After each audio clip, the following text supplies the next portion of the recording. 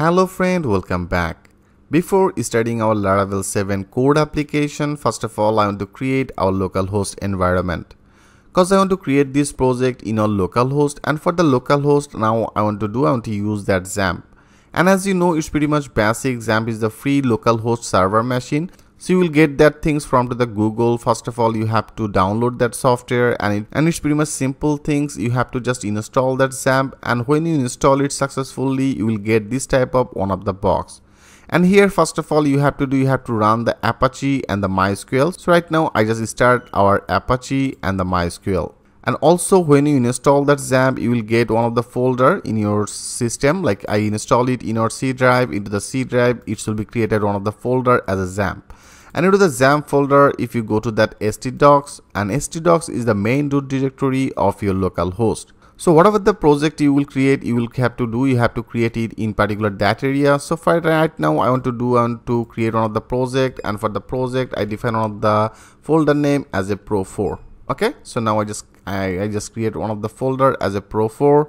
You can see I have some of the project as a pro1, 2, 3. So right now I want to create one of the 7 code application in particular that folder area. And also when you install that XAMPP, then you will get one of the localhost. Like I just simply define as a localhost.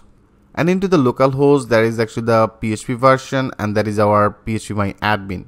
Like if you go to that Laravel official website, and if you go to that documentation, and into the documentation, if you go to that release notes, and into the release notes, here you can see that is all that release notes. That is a version 7 is now released in March 3rd 2020, and that is all that our 7 and the 5.8. Okay, so that is our release notes. So right now I want to create our project with this Laravel 7. And then if you go to that get started, and if you go to the installation, into the installation process, they have some of the requirements. You can see there is a PHP version. You have to also update your PHP version 7.2.5. So when you install that XAMPP, okay, well, I already installed it. So if you go to the XAMPP, that is a localhost, automatically that is actually the XAMPP. Into the XAMPP area, there is a phpMyInfo. So now if you click on here, and now here you can see my PHP version I'm using as a PHP 7.3.7.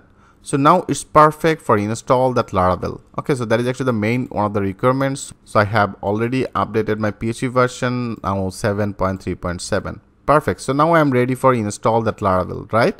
And also one things you have to do, you have to download that Node.js. So go to that Node.js official website, and then go to the downloads. And now there is actually the in Windows. So if you are using that Windows, you can download it from here. If you use that Mac, then you can download it from here. Okay, and also the bit, there is a 32-bit or the 64-bit. So you have to download it fast. So it's pretty much simple on the software. If you click on here, you can see it's now downloading. So here you have to just install it. It's pretty much simple process. Okay, just make that sure you install that Node.js, because it will be needed. So from the Node.js file, from here you have to download it. Okay, you have to download it, and also you have to install that simple software.